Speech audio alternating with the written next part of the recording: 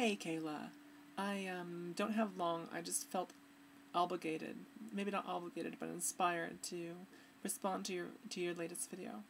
Um, you're talking about relationships and sex, and I guess there's a lot I want to share because, I basically had two sexual partners, both women, in a 5-year period of time. This was kind of leading up to the point where I went full time. After I went full time and, was gradually becoming so much more comfortable in my skin, I've had 3 partners in 6 months. And, none of them have been long term, like my long relationship.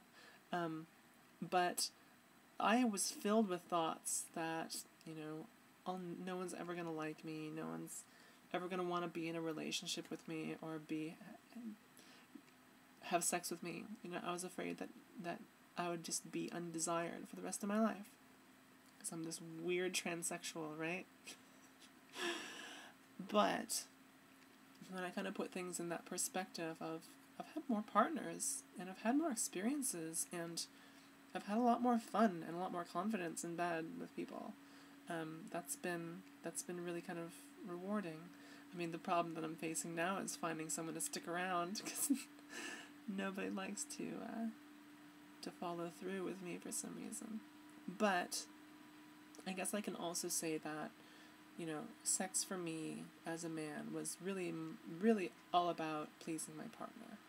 And, when it came time to do the deed and have intercourse and get missionary and all this stuff, like, I had so much anxiety and nervousness about it that, I never really could keep an erection, even when I was fully operating on testosterone.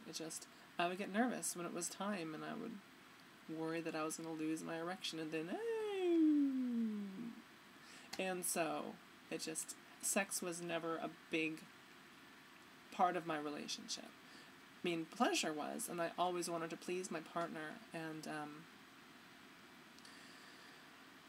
since being on hormones, and hormones have really affected my sexuality in a lot of ways. My sex drive, the way I feel pleasure, the kind of activities that I partake in with other people, really all those things have changed.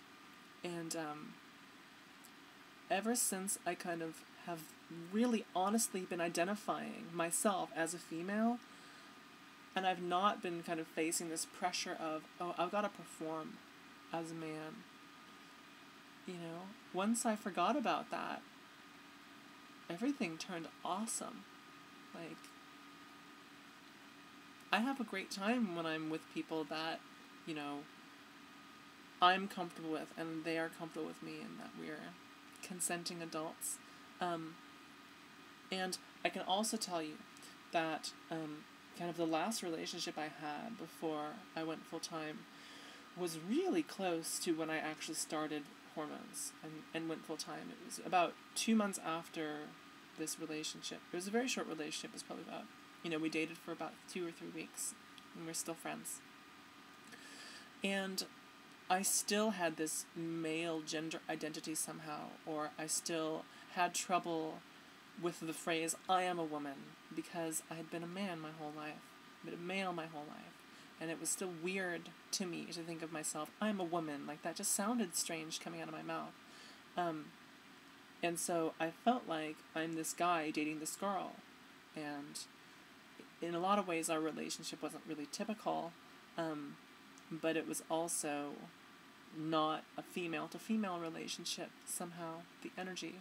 And, I felt that same pressure to perform, even though I was totally out to this person, and this person had experienced me as Samantha numerous times. I was very upfront about what was going on, and, we did what we did anyway, and it was what it was. It was, for me, though, a pretty confusing experience, kind of in my head, like, being so close to going full-time and not fully having my head wrapped around the fact that I am not what my body represents right now. And I am not what my body chemically represents right now. Knowing that and feeling these self-motivated pressures to kind of be what I'm trying to move away from anyway. It's really hard. So, I guess I don't really have any words of wisdom, just that I believe that you will do what you need to do, and that you will, say things when you feel like you need to reveal them, and you will communicate in the ways that you need for yourself to be happy, and that if everything goes great with all those things happening, then I am just happy for you. Brilliant. That's brilliant. So, good luck to you.